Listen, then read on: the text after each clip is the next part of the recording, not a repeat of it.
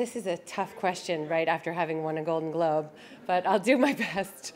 I think it's complicated, and it was not simply good or simply bad. I think because we found ourselves in the situation we were in. I mean, look, when you make a piece of art about Israel and Palestine, even if you're making it in a time of relative peace, you know that it's a hotbed of conflict, and that's what the piece is about. So, of course, the fact that at least in the States it came out, well, in the UK too, it came out right in the middle of the last flare-up, I think was both horrifying and scary, and also I think an opportunity for people who want to know about what's going on over there, who wish they remembered what Hezbollah was, who don't have the history that they wish they had on the conflict, to watch a show that would allow you to think about it and learn about it while it was actually happening in the world. And I also think that the show itself, and this is Hugo, and I wish so much that Hugo were here. It's really Hugo, but the show happens to have this, not happens to, has, because of him, this massive amount of compassion and empathy and thoughtfulness and intelligence.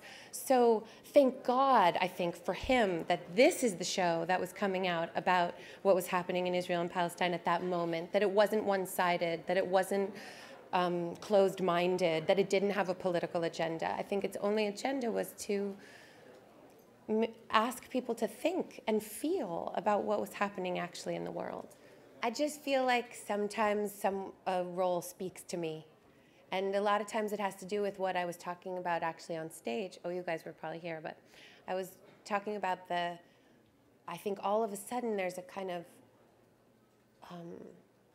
wealth of roles for women who actually feel like women I know and feel like me, that aren't a kind of fantasy of perfection or kind of something we wish we could be, but who we actually are. And Nessa, I mean, look, she's living on a kind of Greek tragedy scale. It's not the scale I live on, but she's so many things at once. She's intelligent and graceful and powerful, and she's also very confused and weak and broken and like, you know, sometimes sexy, sometimes not sexy. She's, you know, she's so many things at once, and I really relate to that. And so I think that's what I'm looking for in characters. But in terms of playing her, I mean, look, I use so much of myself. I use every bit of myself.